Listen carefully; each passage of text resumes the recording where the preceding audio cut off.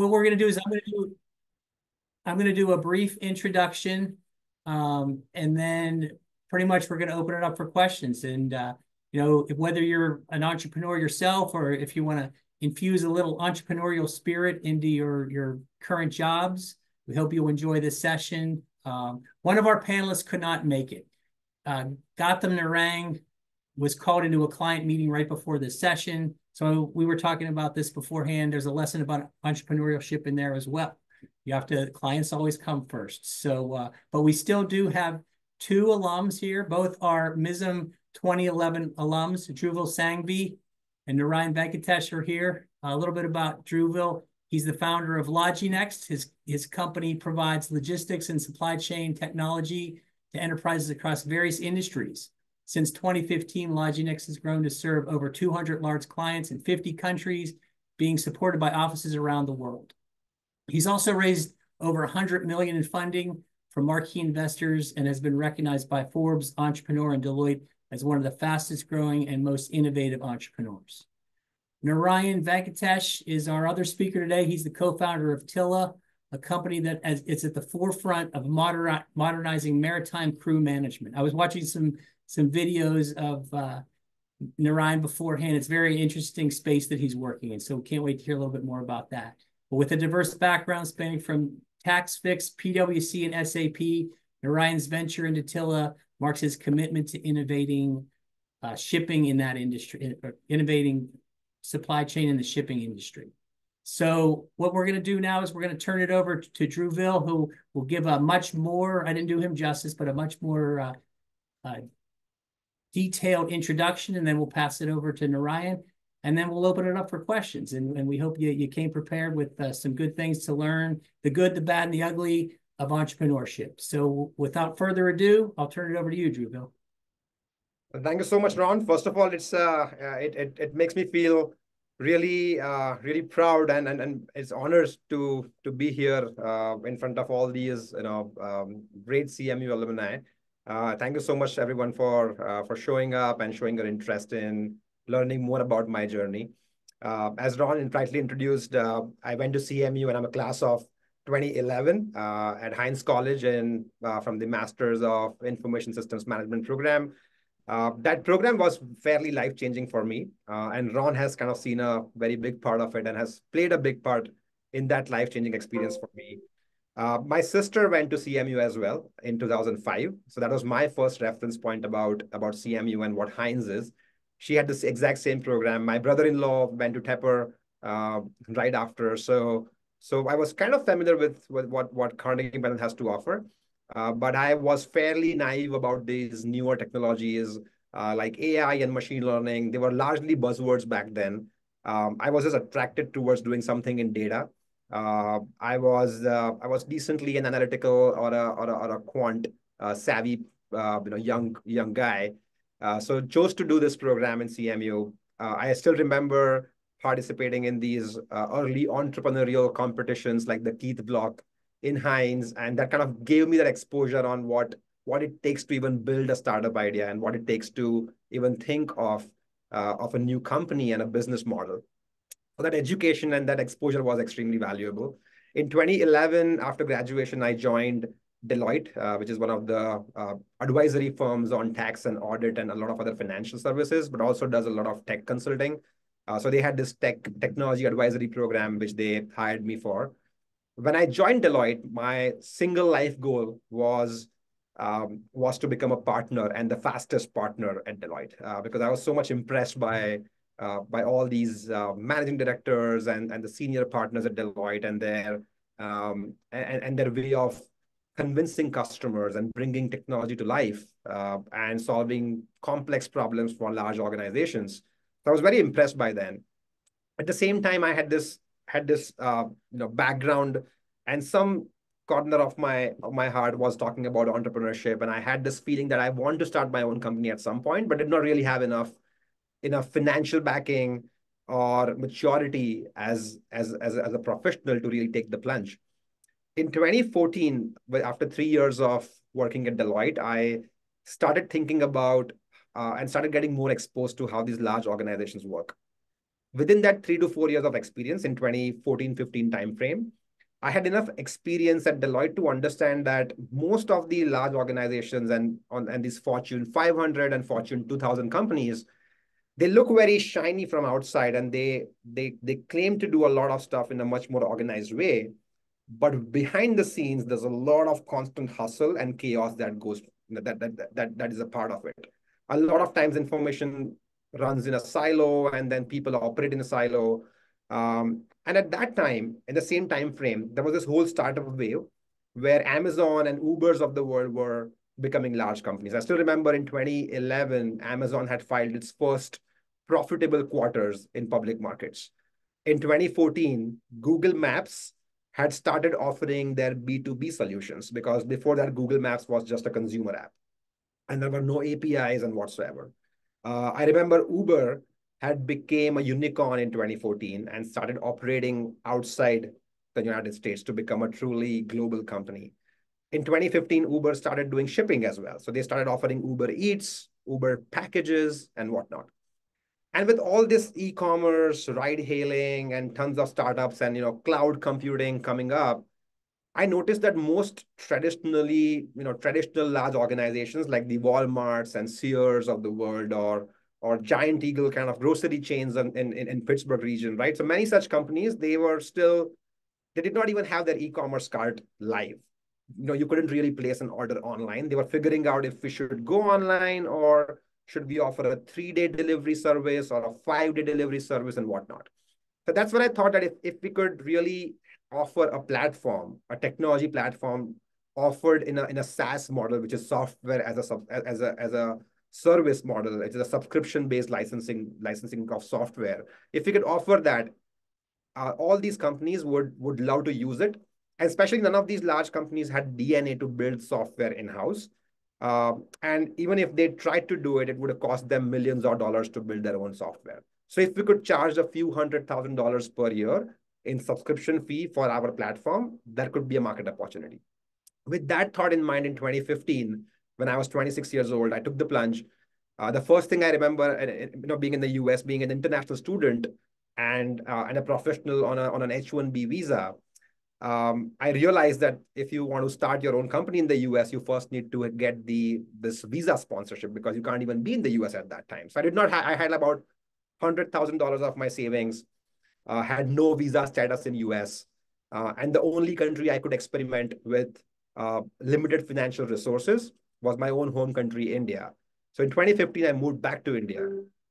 Hired a few engineers. The cost of hiring was significantly lower in India. It is still lower than if you compare to the US.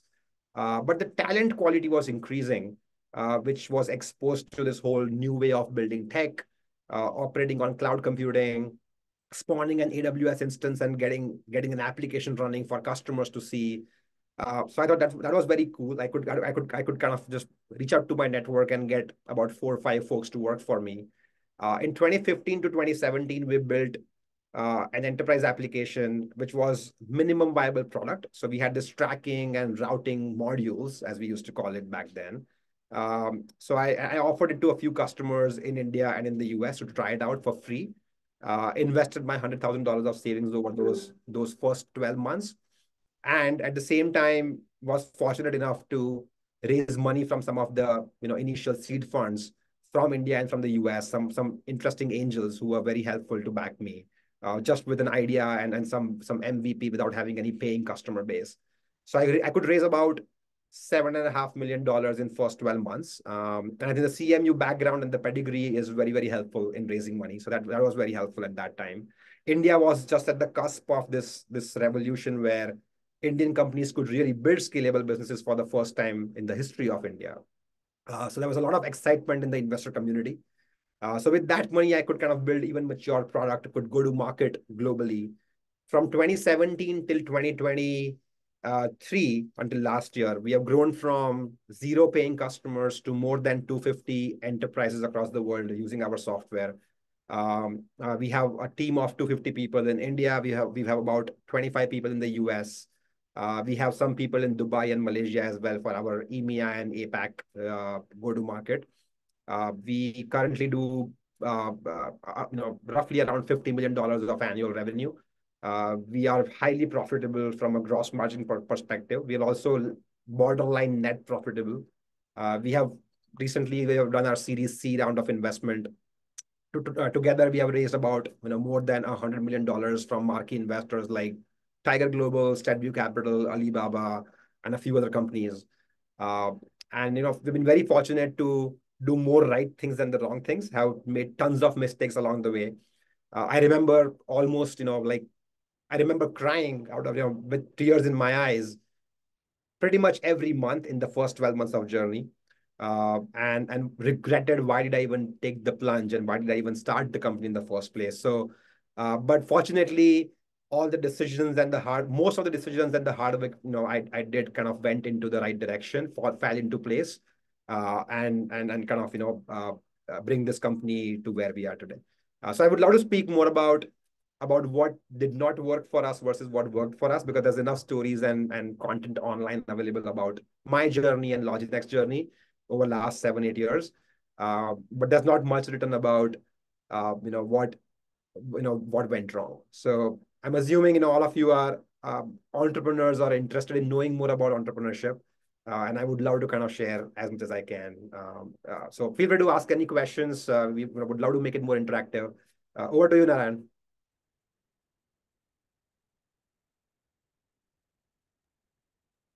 Thanks, Dhruvil. Apologies, I was facing a few difficulties with just launching Zoom on my computer, but I'm glad to join this session and to speak to everybody. I'm just going to do a brief introduction, again, same as Dhruvil. Also, maybe just share my journey to how I became an entrepreneur. And then, as Dhruvil said, we can pick up on Q&A and then share what went well, what didn't go well. So for those who don't know me, Narayan, I was also in CMU with the same batch as Dhruvil. And as Dhruvil, I also come from India. So it's been an interesting journey for myself. So before joining CMU, I actually worked in India for 4 years, 5 years, close to 5 years with SAP. So already with a computer science background, I was working as a software engineer. I interestingly came to CMU with one purpose, and I might have shared this with many folks during my time at CMU, which was I wanted to be a consultant, and I just wanted to join consulting. And for me, the whole program, I tried to navigate it around how to get into consulting. And just as Dhruvil joined Deloitte, I joined PwC after. But the way I sort of navigated my own CMU journey was I really looked for courses that would really give me those key skills that I learned from other consultants that would be really valuable, and that would let me shine. So one of the courses that I definitely, if folks here, some of the students are still interested, Professor Erica Fuchs' course on entrepreneurship was amazing. I think I would highly recommend learning under her if that course is still being offered. That was one of the courses that really changed how I perceive, business, the world, technology, entrepreneurship, so many touch points in that course. But after graduating, I joined PricewaterhouseCoopers and then worked with PwC in the US for a few years. And my journey, interestingly, unlike Dhruvil, I didn't directly jump into entrepreneurship. Although across my time, even from, bachelor's, I was always curious to build something. And there were many attempts at building things, which I will save for later. But even after graduating from CMU, I worked with PwC as a consultant in the US for many years. Then I moved to Europe and also worked in Europe with PwC. And close to 8 years of experience. So while Dhruvil was already building his startup and then already scaled it quite well, I was still with consulting, with always this sort of itch in the background that I wanted to do something on my own. Within PwC, when I worked in the US, I focused on airline industry. So it was very nice. So I worked for United Airlines, Delta, JetBlue, a few hospitality chains as well. So it was very nice to learn a lot about how, as Dhruvil mentioned, businesses are run. So it was an eye-opener. It certainly consulting definitely allowed me as well to really gain solid business understanding and how big businesses are run. Moving to Europe, I actually shifted to the same within consulting, a slightly different service line. So mergers and acquisitions. That was once again a tremendous learning, I have to say, because I shifted from sort of an operational perspective of the business to how financial sort of a view of the business is, especially related to value of a business. How do you sell it? How do you assess it? Especially keeping technology in focus. So this was yet another shift for me. And I think combining both, this sort of made this itch to do something on my own extremely strong.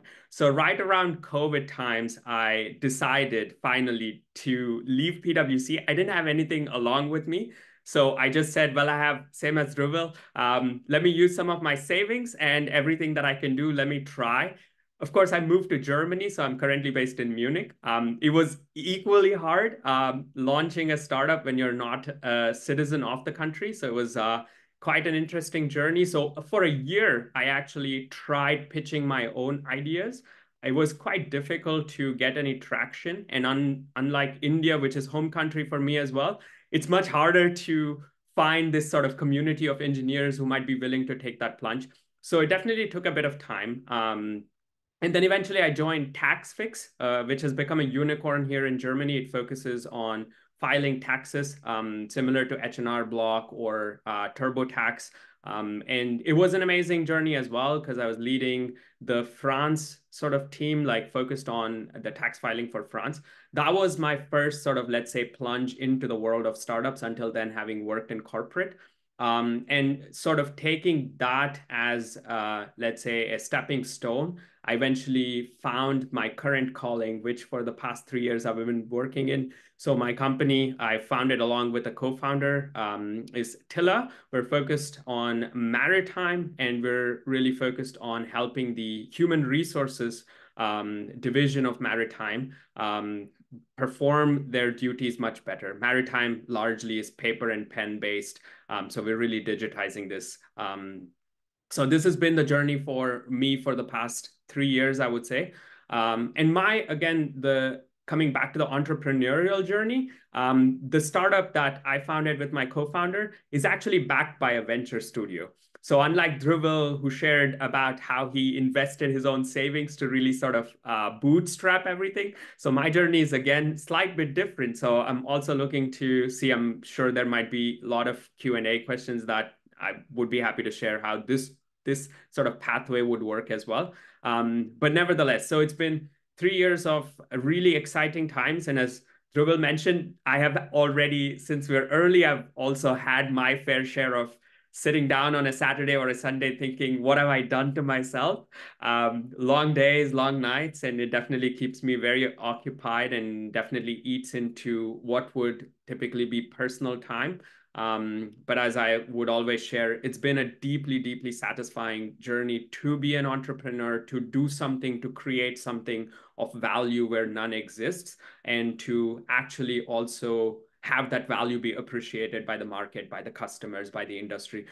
So it's an amazing journey. So maybe with that, Ron, I think I'll hand that back over to you, and then we could field some questions and maybe pick up from there. Yeah, for sure. If you have a question, feel free to raise your hand and ask it, or you could put it in the chat, and the time is yours. Just really briefly, I was asking Narayan how he got into the maritime industry, if he grew up on ships, and his response was when he came to Pittsburgh and was by the Three Rivers, that was the closest he had to living by water. So that was interesting. But yeah, I see some hands up. So Georgette will call on people and we'll go from there. Yeah. Wai Cheng, do you have a question? Thanks for the wonderful speech. So I'm the alumni, and just want to know, as like startup founder, and when you have ideas of giving up, you have some backup plans, stuff like that. What if your startup has a failure or something like that? I couldn't catch the whole question. If you could repeat that, that would be really helpful. Yeah.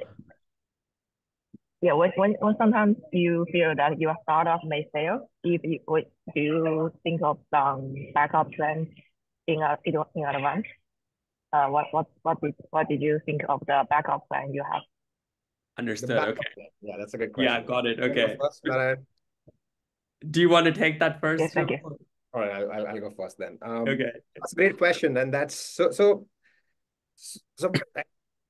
If I take a step back, right, and I look at my own journey, and I've helped a lot of founders over the last 8 years, and as Lognex has grown, I literally get like one inbound on my LinkedIn pretty much every week where somebody from CMU would be wanting to start up, and they would say, how do I take the plunge, right? Because I have a great idea, and I'm a little jittery because I don't want to quit my job yet, and I want to first build the product and then kind of launch it and then quit my job.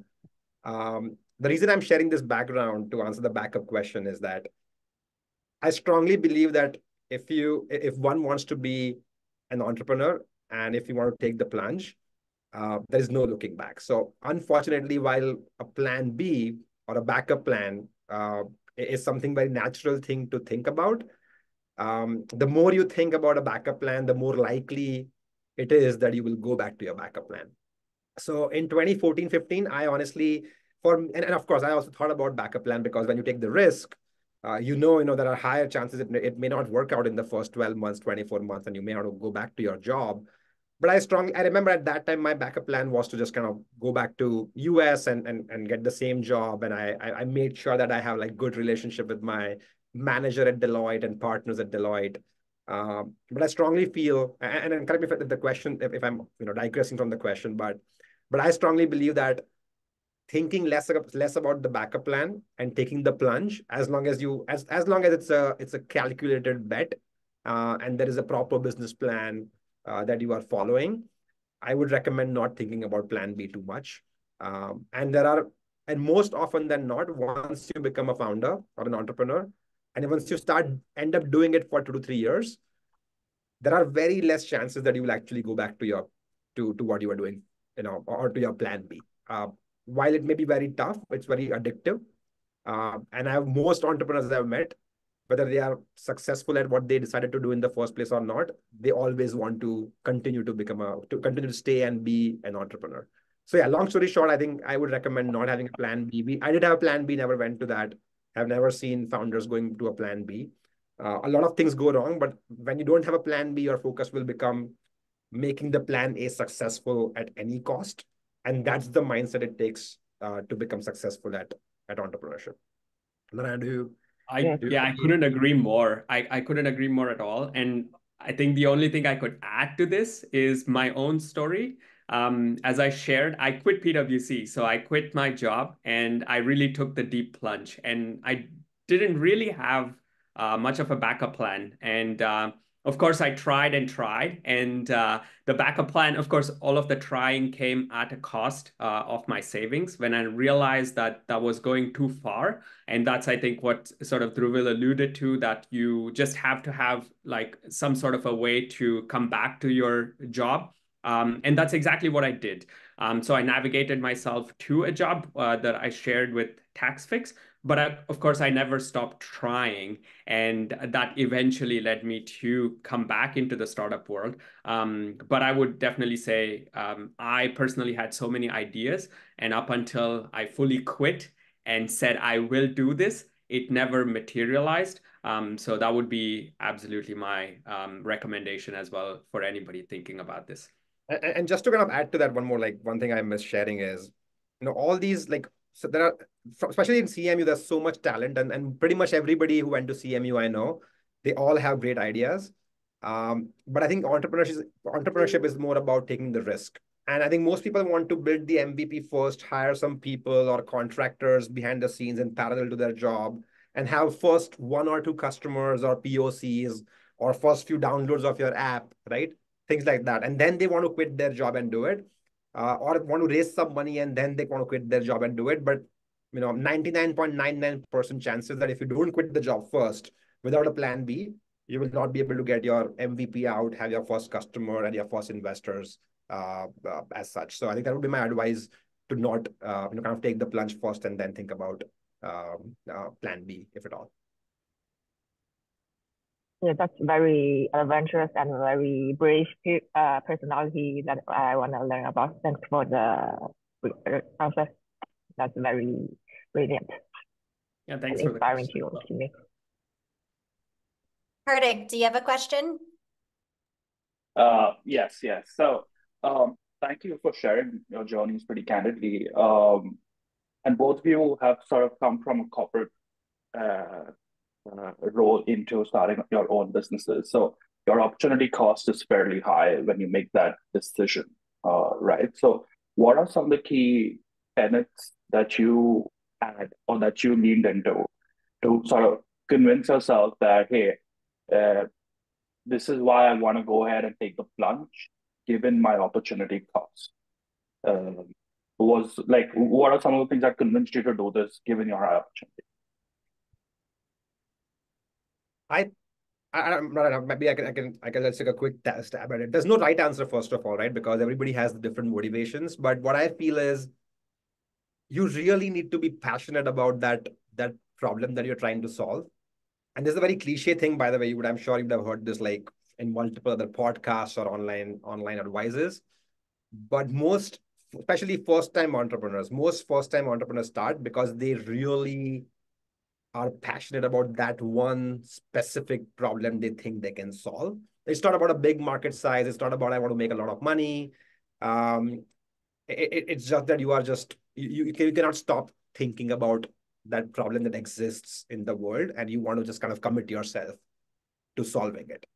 Why money cannot be a motivator? Because there are very, very high chances that for a good foreseeable future, you will not be making any money.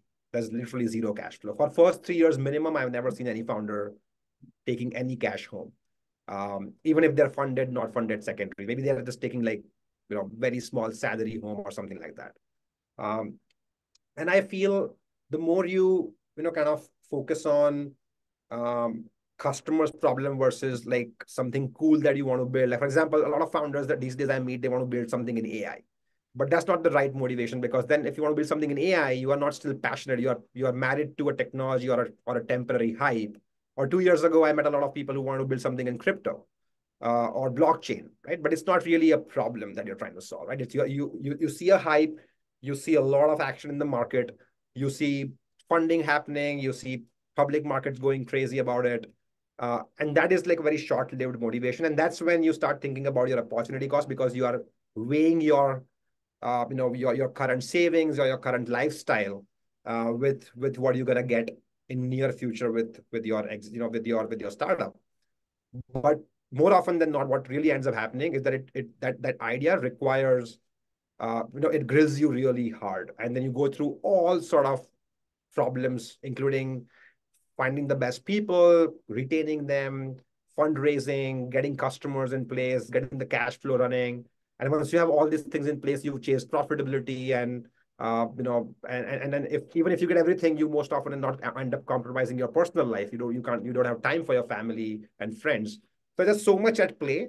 If you're not truly crazy about solving something, you will always evaluate with your past or your current state, and you will never take the plunge. So long story short, I would recommend, if you really have something you feel passionate about in terms of solving for customers, that's the only way to really take a plunge. If not, if there's anything else, money or a technology, or it's a cool thing to do, it will most likely come back to and you will feel really bad about leaving your current state and lifestyle and your salary or whatever that might be. Yeah, I again, this is exactly how I feel as well. And if anything I could stress here, it would be, I think, as Dhruvil said, the solving piece of it. I think you have to have this sort of almost like an irritation about the way something is being done in the world today. Like, you would look at it and you go, this cannot be, this has to change. And I have a smart idea, and I think this will improve X, why the status quo doesn't work. And that should sort of drive you every single day. Like, you feel very annoyed about it, and you have to say, okay, that's it. Like, I will be the one who will pick this up, and I will gear towards solving this problem. And then this is what I will do. And truly the motivation has to be the problem. So you want to solve the problem, not say married to a technology that solves the, so I'm going to solve this with X, or it's not the fact, because you learn a lot along the journey. Maybe you don't have perfect information over time. You will understand the problem better. You get the nuances of the problem. But I think the key is that you are driving towards solving this. So this has to be the driving force. And then that sort of, I think, makes all the questions about opportunity cost, what you are keeping aside, what you're losing, like personal time and so on. It sort of puts everything back into a better perspective. And you would also be able to handle that much better, because every time you do lose some personal time, but you're focused on your entrepreneurial journey, you do know why you are doing that trade-off. And you know that it's because you're passionate enough to solve this problem. So you're willing to make that trade-off. Otherwise, you might start to lose focus. And I think this opportunity cost question starts to become this, let's say, impediment in your thought process. So. Got it. Appreciate it. And thank you for sharing that framing. Pretty useful. Thanks as well. Punya, do you have a question? Yes, I do. So thank you. This has been really interesting. I think somebody just messaged asking both of you to briefly describe your business, as well as who your competitors are, and also I'd love for you to answer that before answering my question. But as a tag on to what this previous question, what I did want to ask is, Dhruvil, you mentioned that you put in $100,000 roughly, give or take, of your savings into creating kind of like the MVP. I'm just curious, sort of like what your conviction was to put your savings behind that, and how you tested it, and what kind of like, how did you establish milestones to say, hey, if this doesn't work out, then I'm going to, either try something else or like pivot or whatever the case is. And I think, Narayan, for you, my question is, you said you tried a couple of different startups, and and then you went back to work for the Stacks startup before you again like attempted your own company. So again, like when you tried these other different ideas, what were your decision points to say, whether something was working or not? Like, I guess it's product market fit, but just, if you can expand on that a little bit more. Sure. Should I go first? Yeah, happy to go first. Maybe to pick on this earlier question on what we're doing, what we're solving. I'll try to keep it brief, not to make this into, let's say, a pitch in itself, because I think the value of this alumni session would be more on answering, I think, the type of questions that we've been asked in the past. As I mentioned, my startup Tilla, we're focused on maritime. In maritime, there's a special responsibility for the human resources department. The seafarers are contract employees, and the vessels constantly move. They're in motion all over the ocean, anywhere in the world. So once their contract ends, the shipping companies have the responsibility to move the seafarers back home and also bring somebody to replace them. And this job is done painfully with paper, pen, telephone. Think everything manual 30 years back. Nothing has changed. This is where we play. We're solving this with a software as a service, which is a digital tool that helps these human resources staff members to make this process much easier, more digitized. Of course, that's where our starting point is. We're building tons of automation, artificial intelligence. So it really makes this very much data-driven and very modern, if anything. That's the one thing, like, I mean, paper pen versus something digital. So that's what we're solving. We don't have many competitors in the market at the moment. We're fairly early entrants. So it's a blue ocean for us at the moment, which is a luxury for startups. It's not usually the case. But again, maritime is less focused. It's not so sexy of a industry that, again, as well as supply chain, it's not that much that people focus. Also B2B, so largely B2C, everybody would like to make the next big social media app. So I think that's where the idea that there are not too many competitors in this space. I mean, I will leave that for what we do as Tilla. And coming back to this question about sort of how I navigated that, I think honestly there, as we said, I think I took the plunge and I had a rough idea about how long I could sort of persist without having a job, and could sort of use my savings to test new ideas, do certain things. And I did that. And being here in Germany, it was harder to sort of, let's say, as I mentioned, get a team of engineers or even contractors, let's say, any of those types of setup. So my journey was largely to get that initial funding, to get that angel funding. So a lot of my ideas that I tested were in different sectors.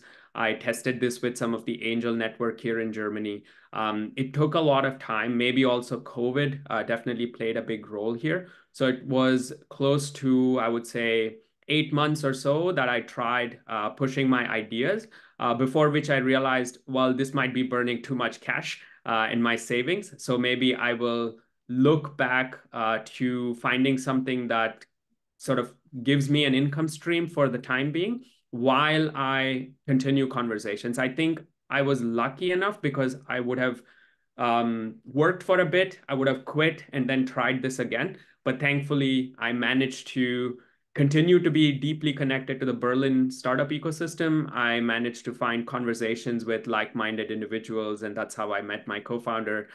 So I would definitely say I was lucky. But otherwise, I completely quit. And the only thing that was that I had in focus was how long can I go without an income stream? That was sort of the idea, a rough idea that I had.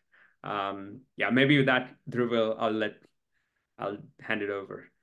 And I'm very very glad, Narayan, that I got to know more about your journey as well. It's been a while since we connected deeply on exchanging notes. So very glad to be part of it.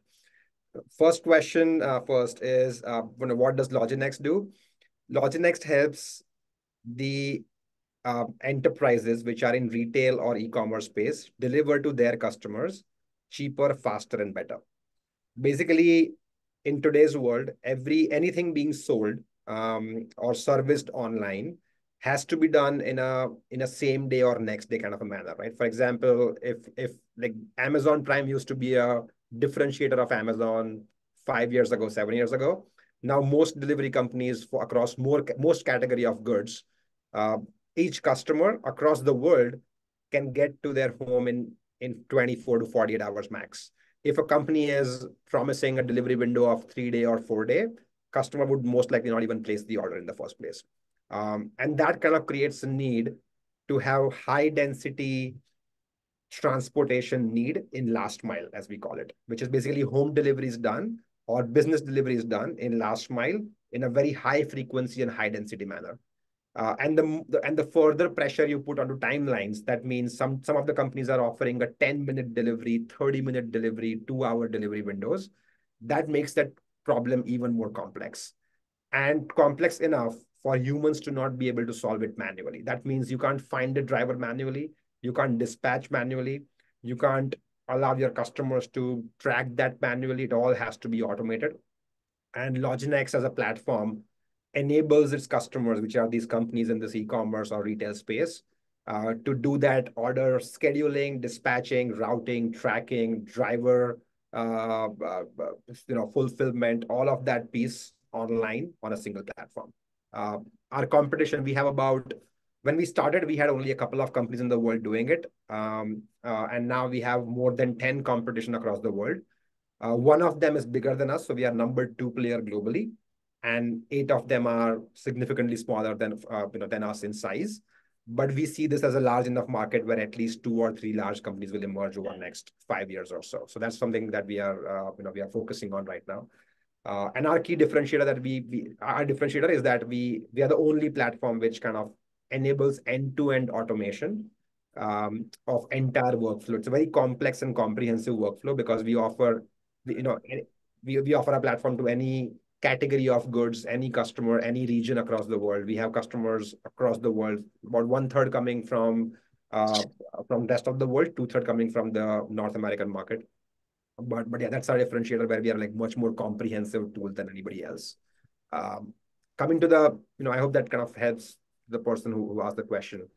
Punya, to answer your question was, how did I plan to invest this $100,000 of my initial savings, and how did I plan to understand, on how long it should last?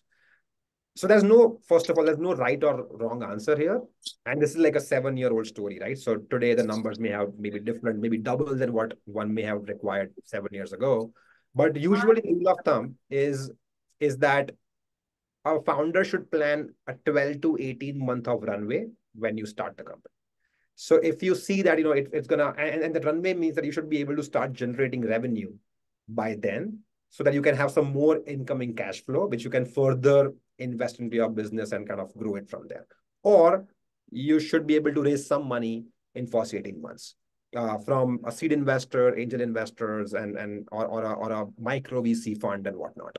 But for that first 12 to 18 months is what you need to plan as a business plan, financial plan, in terms of how much money it should take. If you need 4 engineers, 2 sales guys, 1 marketer, like a 7 people team, plus you have to pay yourself a little bit of cash flow to sustain your basic living.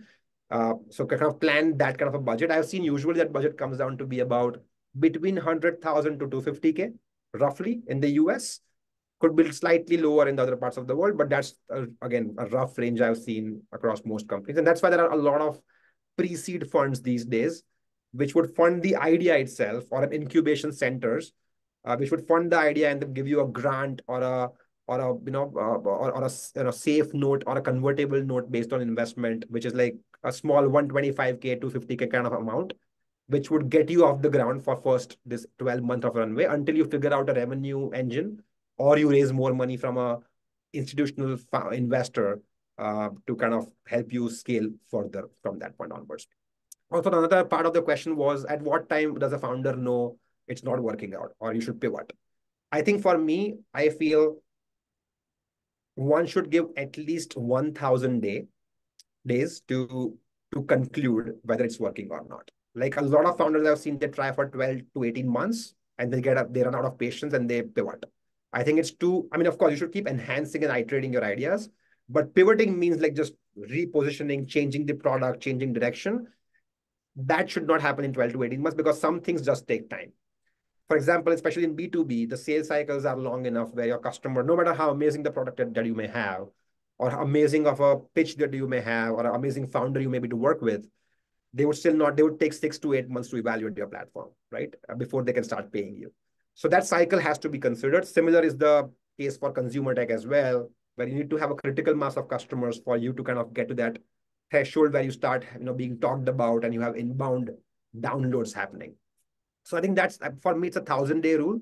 So I recommend founders not to take like hard calls before 1,000 days. And I think for me, 5 years is like the super max. If things are not working for 5 years, where you don't have sufficient revenue or a product market fit, as they call it, right? If you don't have that for 5 years, I think it's wise to drop that idea, do something else, or go back to your jobs.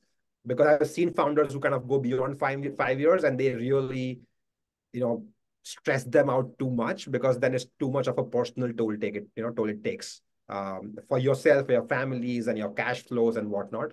I think that's like, I would say 5 years would be my hard stop, but there's no right or wrong, and there's no hard rules. There are always exceptional stories around, beyond these rules as well. But yeah, I hope that kind of answers your question. Thank you both. That was really helpful, and I really appreciate that. Thank you. Thank you for sharing. Hey, this is Yaji. I want to ask some questions. At first, I want to really applaud the 2 speakers for your courage and passion for taking the plunge, because myself, as an international student coming to Carnegie Mellon on a visa, my first priority was to secure my green card before thinking about entrepreneurship. But now I cannot stop thinking about it.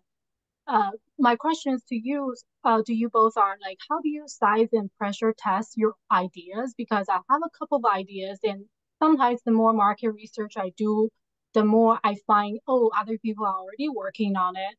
How do you prioritize, your ideas, and do you just, try to beat your competitors, or you try to pivot to other areas? That's first question. And the second question is on the HR side. Like if you're finding co-founders and like-minded people, are they also like quitting their job because of the same passion, or you have to hire them as your employee? And how did you get started with the HR side? And especially if those area you need is not your expertise. Yeah. Great question. Narayan, you're gonna go first. Please go ahead. Yeah, sure. The first one's interesting. This is something that I guess like I've asked myself, and I'm sure every entrepreneur before and after will also ask themselves. My idea is already being worked on by somebody else in the market. I see this, and I don't know if that's a reason to stop your idea. The problem that you have identified is there, and the weight or the gravity comes from the solution that you offer. Just because a single company or a couple of companies may be offering a solution in the market or are working on that very same problem does not mean that you stop working on the problem. I would really say to focus on the solution that you want to bring, and that's where the differentiator parts come from.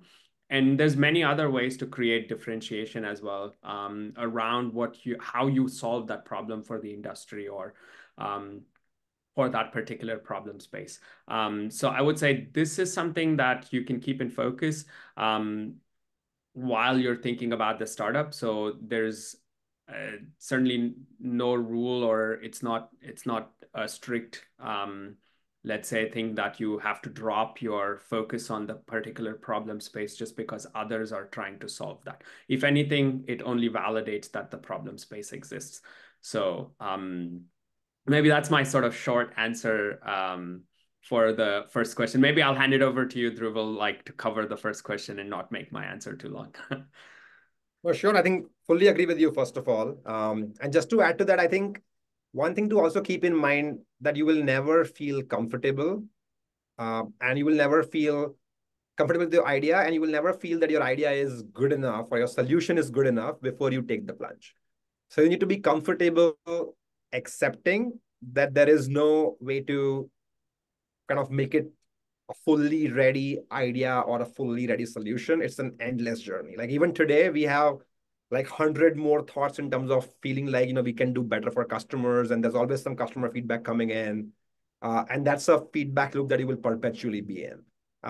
So I would recommend don't try to like further hash out your ideas. And if you have two of them, I think as Narayan said also, the easiest one is to see if you have a few customers who are willing to use it on a recurring basis or willing to pay for it.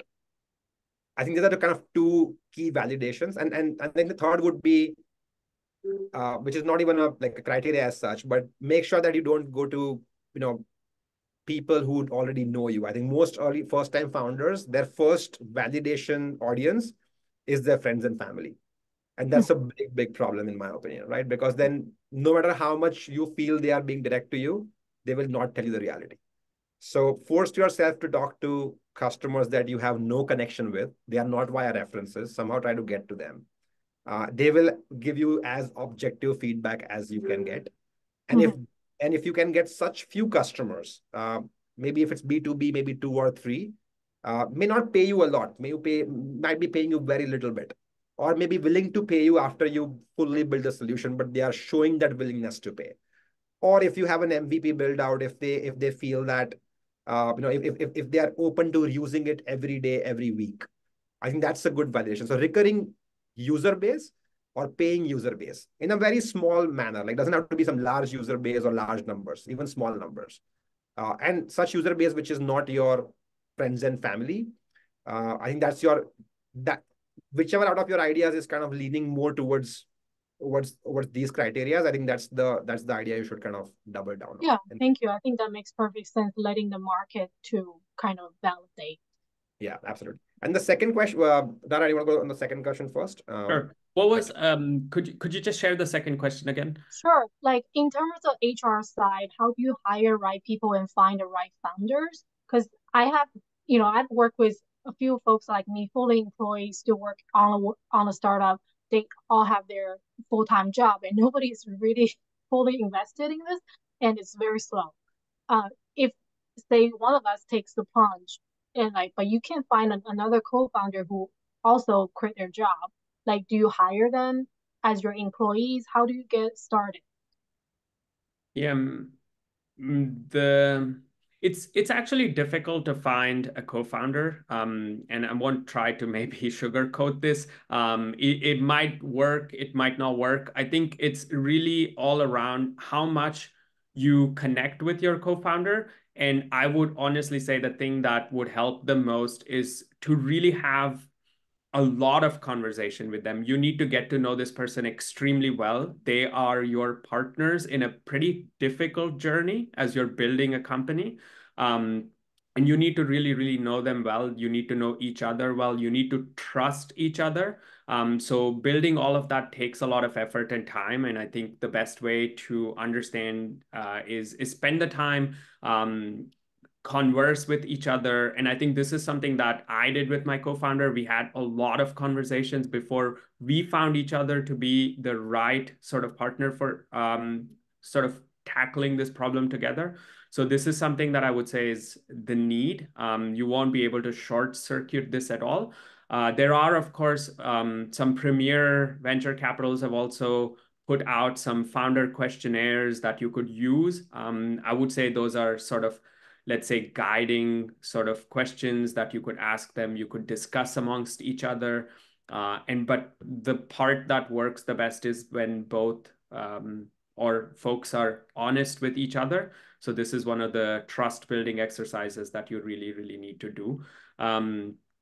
The second part, which is to hire them if they're not sort of fully invested in the idea. I'm not very sure if that's a great sort of an approach. I've never heard this or come across this before, to hire a co-founder, because I think, I mean, this is more of a question of incentives as well, because there's certain level of incentive to solve the problem, but there are, of course, other sort of forces at play to keep founders sort of, let's say, gravitated towards this sort of solving the problem, building the company, and so on. So I don't know if hiring might work the best. You might be better off hiring an employee with ESOPs or other options. Yeah, if you're hiring, they become your employee, and the incentive is completely different. Absolutely. Yeah, if you hire an employee, then the incentive structures are different. The motivations may be different. I think there's dynamics that change. I think you have to be cognizant of that. If you do want to approach this idea, you have to be cognizant that they're not, let's say, an equal co-founder with incentives, with shares and other things that are so well aligned that, you know, you can depend on them for the next, let's say, as Dhruvil mentioned, for the 5-year time frame or 3 to 5 year time frame, when you can really scale that startup and start to see traction and success in the market. So so that would be at least my few thoughts on this. Yeah. No, I'll just double down on that. I think I have exact same thoughts. I'll not take it long.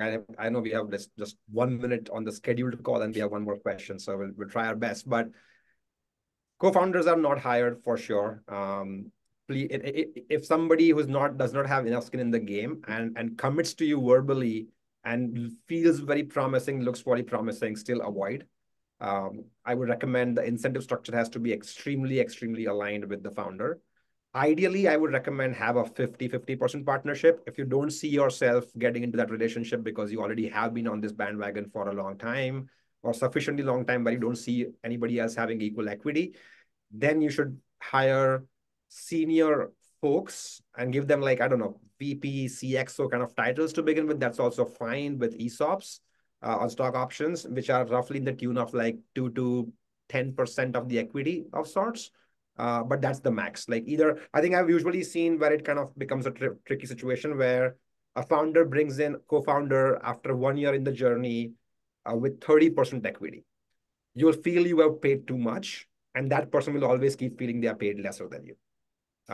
Even if your salaries are same, the authority is same, the freedom is same, titles are same, but the 70-30 split is actually a bad split in my opinion. Either go with 50-50 or go with like 90-10. I think that's just my view. I could be wrong. There's no right answer here. But yeah, co-founders are not hired. You have to kind of really, it's like, it's as they say, it's very similar like a marriage. You have to date. You have to date hard and long enough to find soulmate. And if it doesn't work out, it can really lead to a pretty bad situation for the company. Even a functional company can go dysfunctional because of co-founder issues. I don't know if thank you so much, but if we still have a little bit of time, like how do you hire great talent? Like if that's not in your area of expertise. I have a very long answer on that one, so we'll hopefully we'll have to table that one. Unfortunately, happy to speak to you offline. You can reach out to both of us on LinkedIn. We are very active, both of us. I know. Will do. Thank you. Happy to speak offline on this. We are at time, so we are going to wrap it up. There were a couple questions we didn't get to. I'll share those with Dhruvil and Narayan and offline, and maybe you can answer then. I do want to thank you so much for your time. This has been a great conversation. We could probably talk for another hour. Dhruvil, I know we talked about maybe having a series of these, so maybe we'll get to the things that made you cry in those first few, the bumps on the road. We could probably have a whole session around that. But for now, I just want to thank you again for taking the time out. I want to thank all of our alums who were able to tune in, and we'll see you at the next event. One last thing, we will be sending the recording out along with Dhruvil and Narayan's contact information. So be on the lookout. The video may not be up in time, but just keep checking back. We'll get the video posted on our website as soon as possible. And with that, I wish you a good afternoon. Thanks for having us, Ron and Georgia. Thank you. Absolutely. Thank you. Wish you a good day.